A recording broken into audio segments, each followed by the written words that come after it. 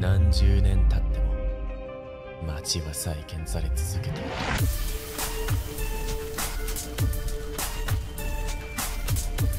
Prepare yourself, dancing. Kame Arts is a very talented artist. He's the one that created all those Goku and Vegeta versus Moro animations a few years back.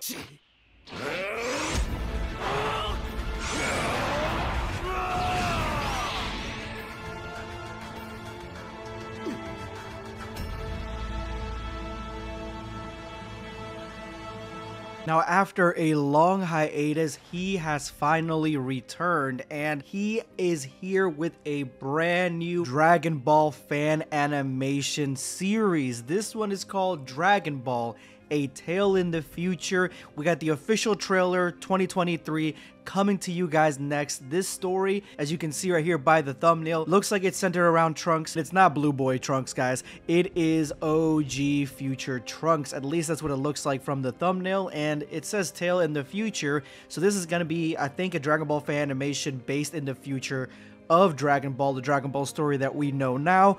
Let's jump in and see exactly what Kame Arts has in store for us. "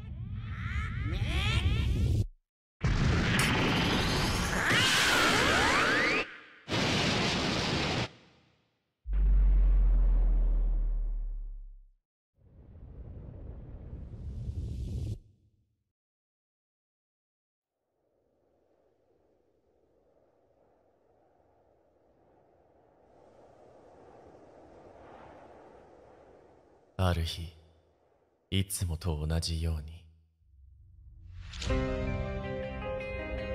So first and foremost, I'm trying to gauge exactly what timeline we're in, and it looks like we may be actually in our timeline in the future. Something happens where Goku is involved. You see him with the Kamehameha right in the beginning, and you see a destroyed city. The character that looks like Trunks in the trailer is commenting about how people are still rebuilding their lives and struggling to deal with the past, meaning that whatever happened had laid waste to the earth and to the planet, which is actually a cool concept that no matter what ends up happening in any timeline, the earth always gets decimated like the androids. But what decimated this planet? 大勢の人が瓦礫や埃をかき集めていた。何十年経っても街は再建され続けている。しかしそれは復興がほとんど進んでいなかったからに他ならない。それは私のせいでもあるが、同時に時間の問題でもあったのだろう。The main character seems to blame himself for the calamity that has befallen, or at least the lack of recovery. I mean, he does say that there was hardly any recovery when it came to trying to fix what had happened on the planet. So you can see an overgrown martial arts stadium. Looks like this is far off into the future, way further than we've ever gone before. And you can't fool me, Kame Arts. This song is the Speed Force song from the Snyder Cut of the Justice League. It is by far not only one of my favorite songs from the DCEU, but also it is my favorite moment from that movie. You thought you were slick, but I caught you.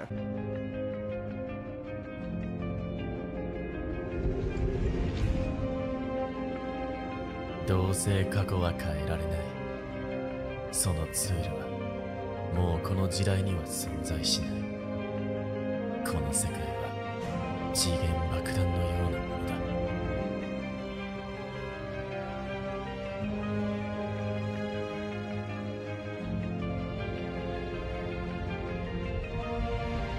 The main character says that this world is a ticking time bomb, that this is something that you cannot go back in time to fix, when it's showing us that there is the time machine right there, and then it goes straight to the original Z Squad, the ones from Dragon Ball, that you can't go back and I'm assuming get them all back. I'm assuming they've all been gone a very long time, and the heroes of the world are not there anymore, and maybe our main character blames himself for this because he should have been doing more.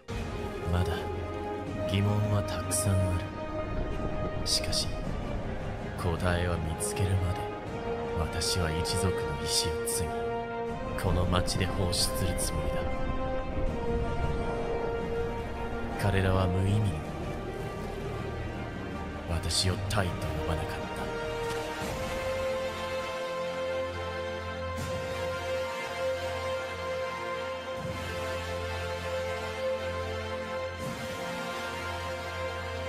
Alright, so this is a brand new character, Tai Briefs.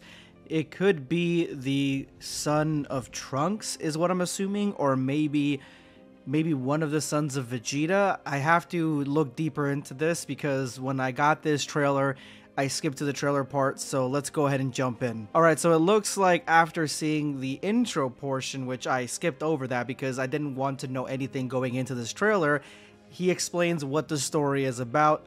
Kalme Arts says that this is the story of the grandson of Trunks, meaning that not even just his son, but that son. So that could possibly be 50 years plus from the original timeline, but still in the same timeline. He says it's not going to be like what we've seen from Dragon Ball stories thus far, meaning to me that maybe we'll get some sort of detective story, adventure, political thriller, something along those lines, where this guy is going to get involved a little bit more deeply in the recovery project of Earth and delving deep into exactly what ended up happening to the planet in the first place. Again, in the beginning of this, we see that Goku is fighting against someone and then the Earth is destroyed.